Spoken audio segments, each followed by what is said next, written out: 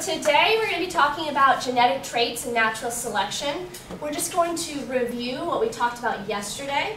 We're going to look at our key vocabulary that we filled in our tip chart yesterday. We're going to take a look at Charles Darwin and his Galapagos finches that we looked at yesterday. And we're going to see how genetic traits and natural selection work together. Okay? So, to review what we did yesterday, let's very quickly get out our interactive notebooks, and with our elbow partner, let's jot down on page 123 in our interactive notebooks what we already know about Charles Darwin and natural selection. So I'm going to give you guys about 2 or 3 minutes to talk with your elbow partner and look at what we learned yesterday about Charles Darwin and natural selection using our natural selection graphic organizers.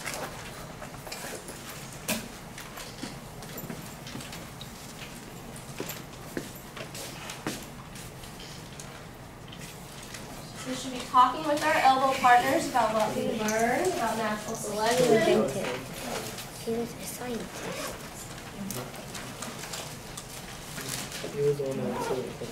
Right. So we're looking at how Charles Darwin had our 4 main parts of natural selection, right? So we have overproduction, inherited variation, struggle to survive, and successful reproduction. So those are our 4 parts. Okay, so that's what we're going to be kind of looking at right here. Okay? Wait. How are we doing over here? We good? Natural selection. Okay, what was this doing natural selection?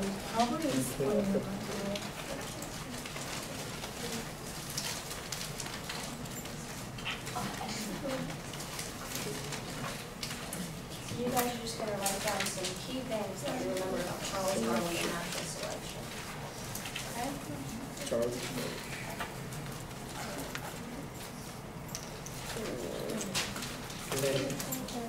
Went on the HMS people. I went to the Galapagos, but still. That's first more than 5 people. Okay, we're good.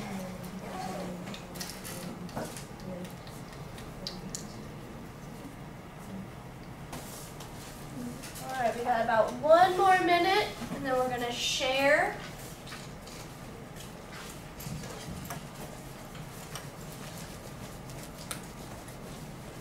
How are we doing? Everything good? Okay, so, yep, we're just looking at our 4 parts. And then where did Charles Darwin go? Do you remember? Something. Yep, the Galapagos Islands. And then what animal did he look at on the Galapagos Islands? Finches. Right? Do you want to tell Gabby what the finches were about? He was really talking about how they didn't have the same characteristics and the same traits. Right, perfect. Good job. Perfect, you guys good? Alright, so let's go ahead and share. So, what do we already know about Charles Darwin and natural selection? Who can give me a response here on what we already know? Nichelle? He discovered natural selection from the Galapagos Islands. Right, he went to the Galapagos Islands and he looked at natural selection. What animal did he really look at there, Cole? The finches. The finches, okay? He looked at the finches. And who can kind of tell me a little bit about natural selection? What does that kind of mean, natural selection? Nichelle? It's the driving force of evolution. Right, it's the driving force of evolution. Okay, and that's what we talked about yesterday. We really went over our key vocabulary words, and today we're going to take those key vocabulary words like natural selection, environmental resources, and we're going to look at how that affects evolution. Okay? All right, so before we dive into that, let's go ahead and look at our language objectives and our content objectives for the day. So I'm going to read them, and you guys are just going to repeat after me. Okay, so for our content objectives, we have students will be able to describe how traits and environmental factors help a species survive. You guys repeat after me. Students will be able to describe how traits and environmental factors help a species survive. Perfect. Our language objectives we're going to look at, we're going to be listening, speaking, reading, and writing today. So students will be able to restate examples of natural selection by talking with a partner. So repeat after me. Students will be able to restate examples of natural selection by talking with a partner. Perfect. Okay? For speaking, we're going to be describing natural selection. So students will be able to describe natural selection orally by using sentence frames. Repeat. Students will be able to describe natural selection orally by using sentence frames. Perfect. Okay, for reading, we're going to be identifying key vocabulary words. So, students will be able to identify key vocabulary words. Students will be able to identify key vocabulary words. Perfect. For writing, we actually have two things we're going to be doing. Okay, we're going to be providing feedback to our peers, and we're going to be writing sentences about natural selection. So students will be able to provide feedback to their peers by using sentence frames. Students will be able to provide feedback to their peers by using sentence frames. Perfect. And then students will be able to write 2 sentences about natural selection by using a word bank. Students will be able to write 2 sentences about natural selection by using a word bank. Awesome. So let's look up here about what we're learning today. So today we're going to be describing how traits and environmental factors help a species survive. How are we learning it? We're going to be doing 2 activities, a 4 corners activity and a paper toss. How am I going to know that I learned it? We're going to know that we learned it because we're going to be able to write 2 sentences about natural selection. And I have our language objectives over there on the board so that we can kind of reflect on those throughout the lesson, okay? All right, so let's review our key vocabulary. Our key vocabulary we looked at yesterday was natural selection, species, environment, genetic traits, and adaptation. These are those words that we wrote down on page 106 and 107 in our tip chart in our interactive notebook. So to review that, we're going to be doing an activity called 4 corners. So let's look at our instructions, and then we're going to get into our groups. Okay, so 3 instructions we're going to look at first. We're going to get with our activity partner. I will give you a key vocabulary word and a piece of chart paper, and then you're going to wait quietly for more directions, okay? Cole, can you repeat what we're going to be doing? We're going to get with our activity partner, and then each group will get a key vocabulary word and chart paper, and then we wait for you to give us more directions. Perfect. Why don't we go ahead and stand with our activity partners and go to each of the 5 tables.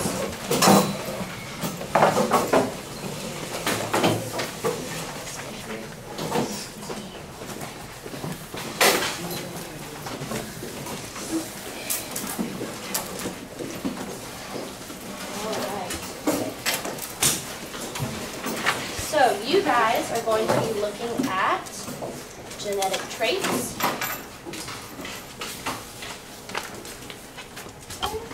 You guys are going to be looking at organism.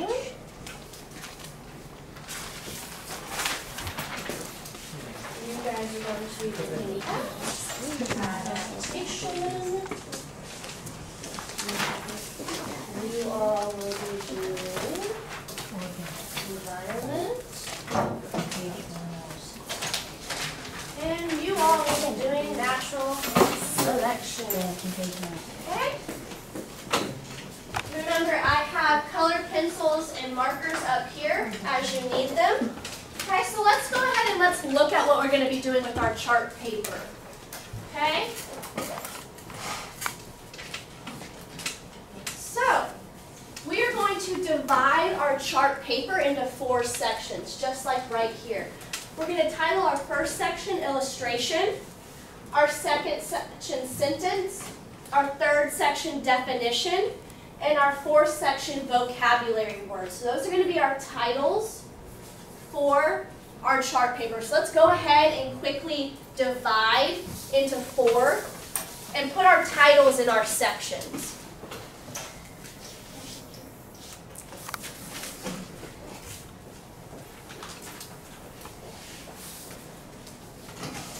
If you need rulers, they are over in our ruler box.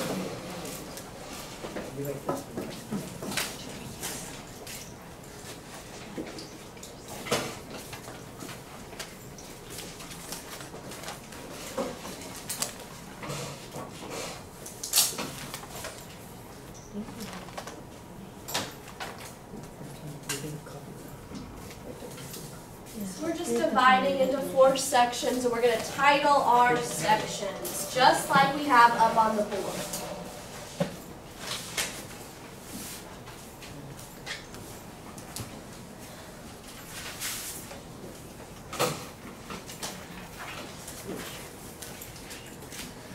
Okay, see Pedro's group is doing a good job. You guys are doing a good job.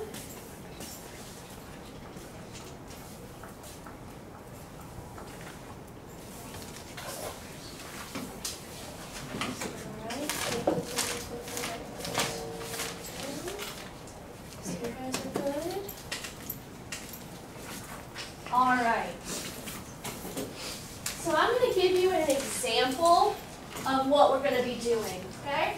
So if I gave each of you a task card with your key vocabulary word on it, okay? So here's my example. If my key vocabulary word was sun, then I would write my vocabulary word in the vocabulary word box. I'm going to write the definition from my tip chart. Remember, we're looking at pages 106 and 107. That the definition of the sun is that the sun is the star at the center of the solar system. I draw a nice big picture of the sun, and then I'm going to use the sun in a sentence. The sun is the main source of energy for life on Earth. Okay, so we're going to use our key vocabulary words, and we're just going to quickly do our 4 corners activity. Okay, so let's get started with our key vocabulary word. If you need markers and colored pencils, they're up on the front of the table. Okay? You good? It's about right here.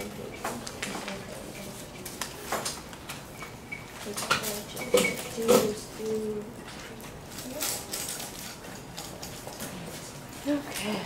We good?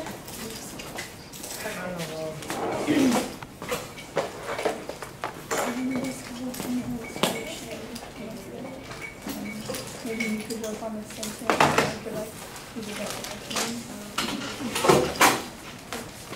using the like.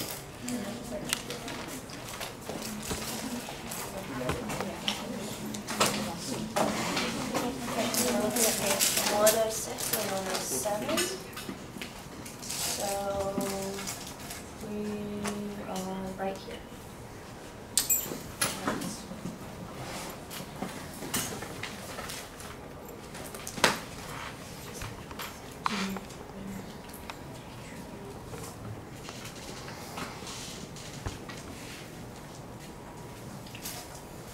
I like how Helen and Gabby are dividing and conquering.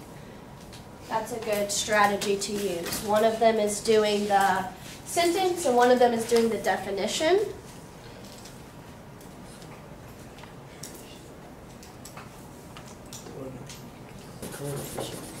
Perfect. You guys look like you're on a good track. Here's our sticky notes for our gallery walk. Alright, we're about to be finished, so here are our sticky notes for our gallery walk. Okay, so looks like we're all finishing up on our drawings. I gave you guys sticky notes because we're about to do a gallery walk. So let's do about 1 minute to finish up our coloring, and then we're going to move into our gallery walk.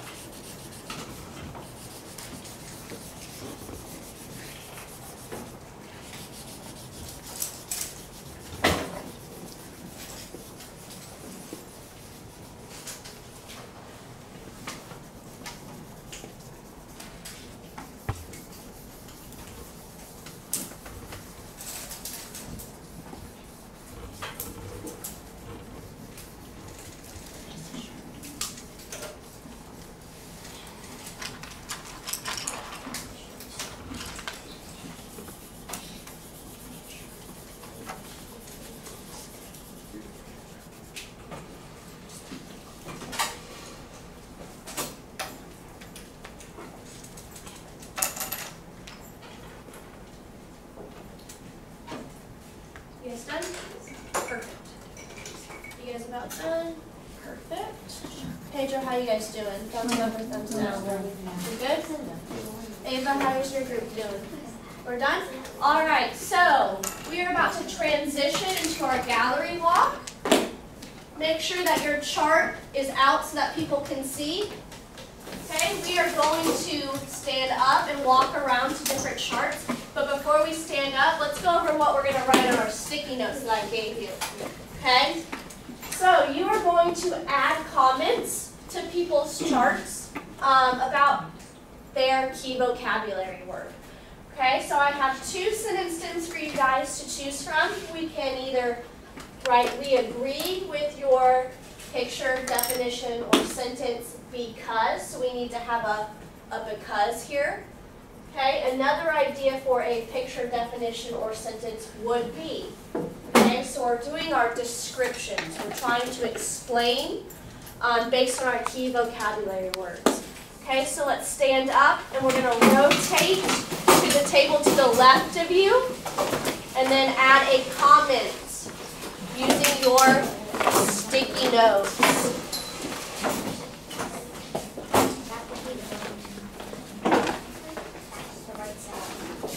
So you guys are going to write it here. All right, right here.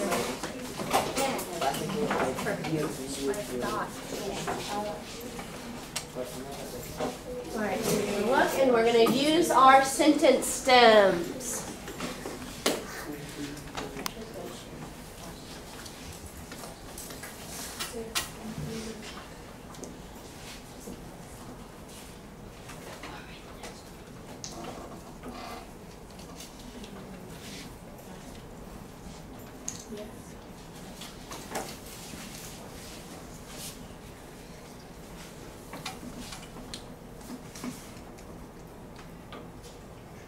Now that we transitioned back from our key vocabulary, we did our gallery walk, we reviewed the words we looked at yesterday, we're now going to take our vocabulary and kind of see where it is in natural selection. How does it play a role in natural selection? Okay, so who remembers our moths, our peppered moths? Who remembers talking about our peppered moths? Nacheli, do you want to tell us about our peppered moths? Yeah, during the kind of like revolution, the trees either turned black or white. So either the black moths or the white moths would blend in. And right. So after the Industrial Revolution, what was the Industrial Revolution? Do you guys remember? We talked about it, Cole. Mechanical advancement. Right. So there was mechanical advancement in England that they used coal, and that coal turned our trees black in England.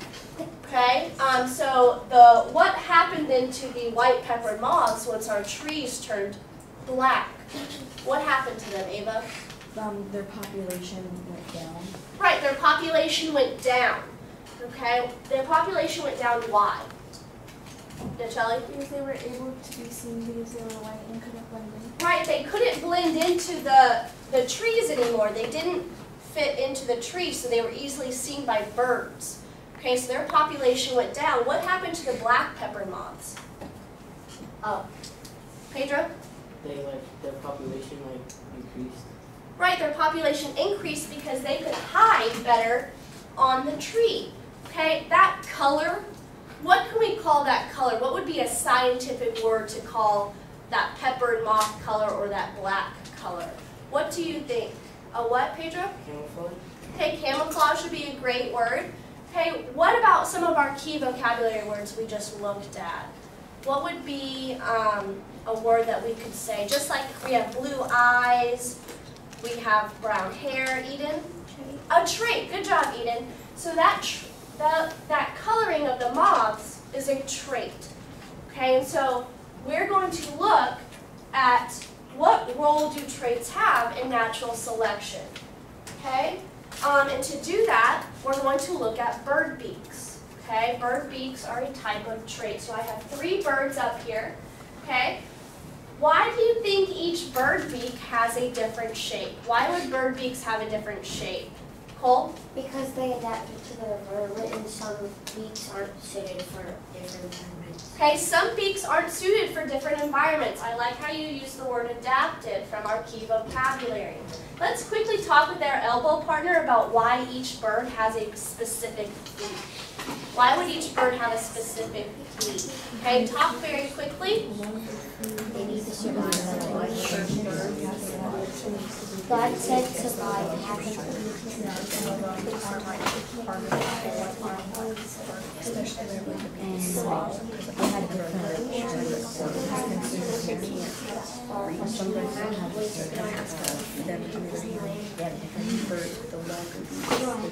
All right, do we think we have a good answer on why after what Cole had said?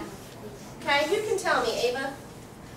We think that the birds who had the shorter beaks, maybe for food, they couldn't get the food. Okay, so possibly we have different beak choices because of different food. Okay, we find our different foods in our environment. Those are our different environmental factors, right? So we have our different bird beaks kind of maybe based on a food source. Okay, what other things do you think birds use beaks for? Gabby? The woodpecker uses beaks to make holes to live in. Right, so the woodpecker might use his beak to get into the tree. Okay, so there are lots of different ways that birds use beaks. Okay, they're used for eating, grooming, moving things, killing their prey, and feeding their young. So for lots of different things. Okay? So, do we remember talking about Charles Darwin and his finches? Where did he see his finches? Can somebody tell me, Nacheli? The Galapagos Islands. And what did he notice about those finches? Okay, what did they look like? Were they all the same? No. Okay, they were not all the same. So looking at our chart, we have 6 different types of finches here. Okay, our chart tells us the beak shape. It tells us the name of the finch. It tells us the main food source, the feeding adaptation, meaning what type of beak does it have, okay, and the habitat it lives in. All right, the Galapagos Islands, was each island the same? No, what was kind of different about the islands? What did the islands have that were different? Cole? Food sources. Food sources, okay, and maybe what else? What else do you think, maybe, looking at our chart? Habitat? The habitats, okay, the habitats of where they live. Okay, so we have these different finches that eat different things. This vegetarian tree finch eats fruit, while this cactus ground finch eats cacti. Okay, so let's look at some questions on how we can look at this chart. Okay, so what is an example of a trait in this chart? What trait are we looking at? Pedro? The beak shape, okay? Each bird has a different beak. Why do these finches eat different foods? Why would they eat different foods, Nacheli? They don't really have an option of it. It's just like what they can find. It's what they can find in their what? Habitat. Their habitat, their environment. Okay, they have different food sources because they live in different environments. Okay, so let's quickly talk with our elbow partner using this information. How could the beak trait help these birds survive in natural selection? Okay, so talk quickly with your elbow partner about that. I feel like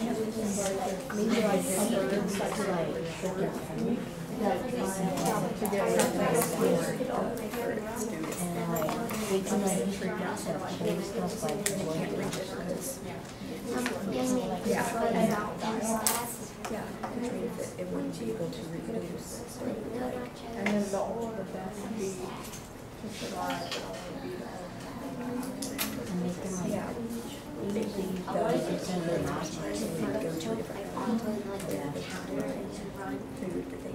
So we should be looking at maybe our different environments or different food sources.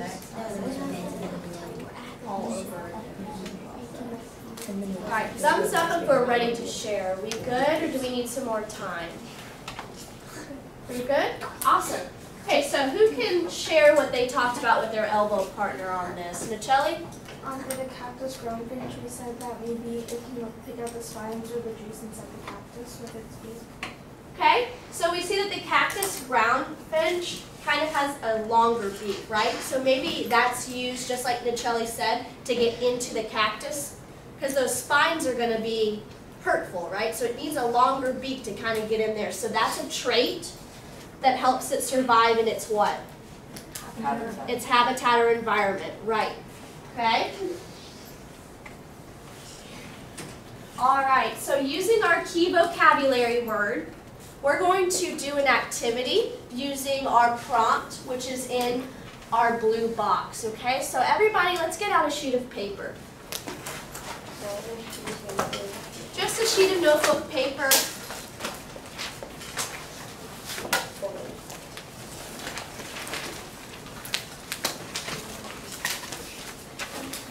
All right. So on our notebook paper, we are going to write 2 reasons why traits help an organism survive. Okay, if I am asking for 2 reasons, how many sentences am I asking for, Devin? 2. I'm asking for 2 sentences. Okay, and to answer this prompt, we're going to use our sentence stem, that traits help an organism survive because. Okay, I have our key vocabulary words up there for you guys to use in your sentences. So how many sentences are we writing? Can somebody answer that for me? 2. Devin? 2. 2, okay? And we need to be using our key vocabulary. So you're going to write 2 sentences, and then we're going to pause, and we're going to do our paper toss activity.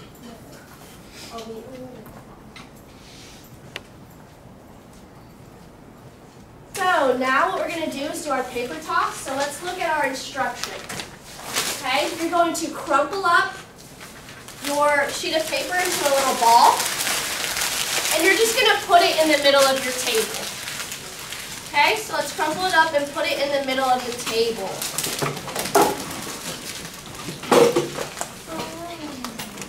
Awesome. All right, so when we do our activity, we're going to stand up.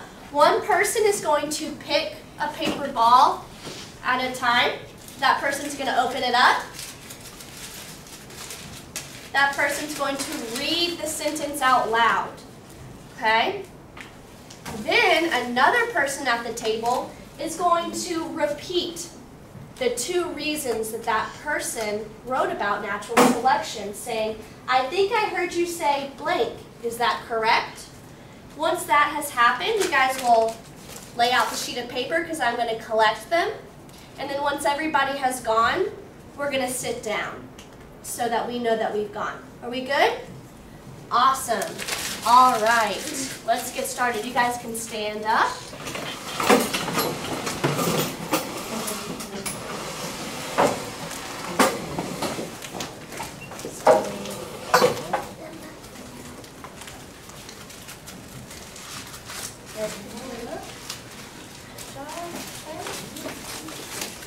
All right, so Ava, what do you got? Yeah. Natural selection is the process where animals adapt to have the best traits to survive in their environment. The second sentence is Charles Darwin studied the finches on the Galapagos Islands and saw they had different beaks at every island. Okay. I heard you say that natural selection helps out with the beaks, and that Charles Darwin went to the Galapagos Island and learned that the fishes have different beaks every time. Perfect. Awesome. Good job, guys. Okay. All right, and we're going to cut it at that. Were you able to hear her say that? Yeah, Okay. I think. Perfect. All right, so we're going to undo all of our papers, put them in a pile, and we're going to sit down, and then I'm going to come around and collect them. Okay? But we're going to put them so that I can collect them. We're all going to be sitting, so put them in a pile.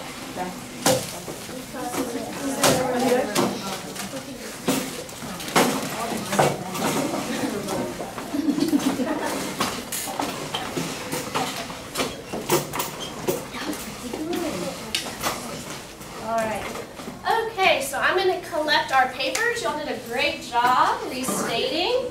And now let's take a look at what we have accomplished or what we have done today. Okay, so let's review. Today we described how traits and environmental factors help a species survive. Remember, describe is kind of we're explaining. Okay, we restated examples of natural selection by talking with a partner. That's what we did with our paper toss activity. okay, where somebody read a sentence out loud and the other person repeated it back. We describe natural selection orally by using sentence frames. We've been doing that throughout with our Think, Pair, Share. We, for reading, identified key vocabulary words. For writing, we provided feedback to our peers about our chart papers and our key vocabulary words by using sentence stems. We wrote 2 sentences about natural selections by using our word bank of our key words. Okay, so we got about 4 more minutes left of class, so we're going to quickly do our exit ticket. Okay, so our emoji exit ticket, I'm going to hand you one. You're going to write down 3 vocabulary words that you learned today. You're going to circle an emoji about how you feel about the content objective on natural selection, and then you're going to tell me why. Okay? So you're going to complete this, and you're going to hand it to me as you walk out the door. Okay?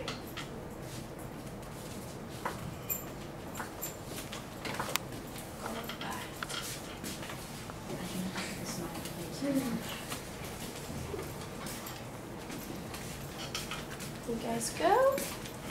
Thank you. You're welcome.